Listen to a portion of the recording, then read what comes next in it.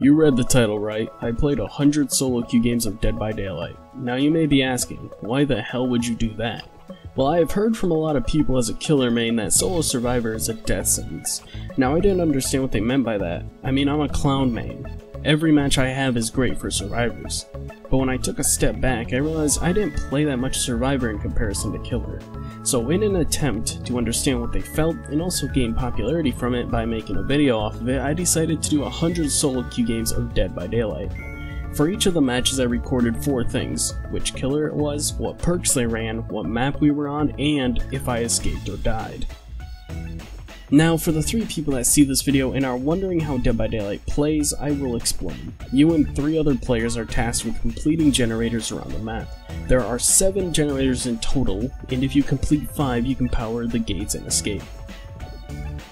However, there is also the killer who's tasked with taking you down. If you are found by a killer, you go into a chase where you must use the terrain to your advantage by throwing down pallets or vaulting windows. The goal of a chase is simple: stall as long as you can. A good team will be doing generators while you're being chased, which is why it's important that you can last a bit in chase. It's also why killers like the nurse are so overpowered, because she circumvents your only tools to escape, being the pallets and windows. However, the trade-off is how long you need to use her to be at a functional level. For the killers, surprisingly enough, I had 0 clowns or twins, and that breaks this clown main's heart, if I'm being honest. I get he's not good, but absolutely 0 people in 100 games picked clown.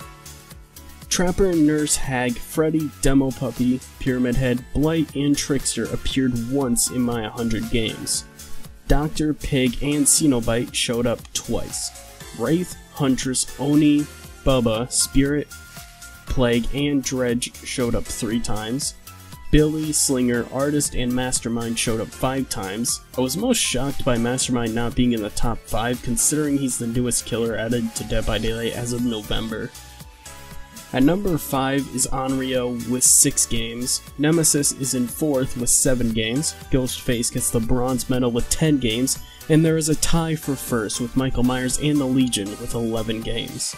Honestly, I never got tired of Michael even after 11 games. Can't say the same about Ghostface or Legion though.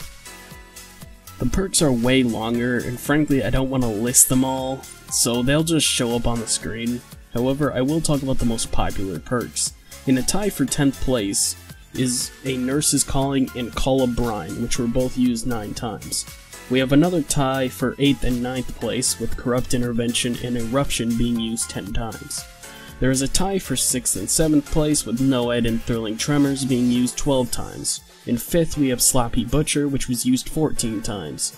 And in 3rd place there is a tie with Save the Best for Last and Jolt, which were used 15 times. Getting the silver medal is Lethal Pursuer, which was used 17 times. Now personally I think this perk is kinda overrated, but I have to admit it works really well with our number 1 perk, Barbecue and Chili. 21 killers ran this perk, and that's kind of impressive when you consider that Barbecue and Chili is a perk from a killer you have to buy. But yeah, it's not even close which one is number 1.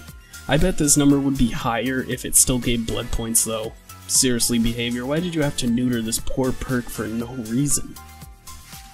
In terms of maps, there's a lot less to say. In 4th and 5th place, we have a tie between Midwich and Grim Pantry, both being played 5 times. We have another tie for 3rd place with Dead Dog Saloon and Irie of Crows being played 6 times.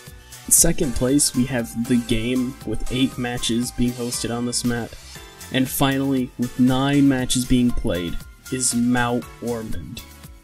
Having almost 10% of my matches on this map is kinda insane, considering that there are 38 maps in the game that could have been chosen in comparison. That being said though, I still get lost on Gideon's Meat Plant despite how much I played on it. Now this is probably the category you were waiting for. How many matches did I win and how many did I lose? I counted a win as simply the act of escaping through gate or through hatch. No arbitrary win conditions here. Only what the MMR cares about. Are you ready for the results? Well, over the course of 100 games, I escaped 54 times. Yeah. I had a 54% win rate, and considering that Behavior wants a 50% win rate, I fell pretty much exactly where they wanted. And this kinda comes to an important conclusion. As I went through this, I noticed a lot of what I did as killer wasn't fun to face as survivor. Being tunneled out or camped on my first hook felt terrible, and frankly, it kinda gave me a new perspective that will allow me to be a better survivor and killer.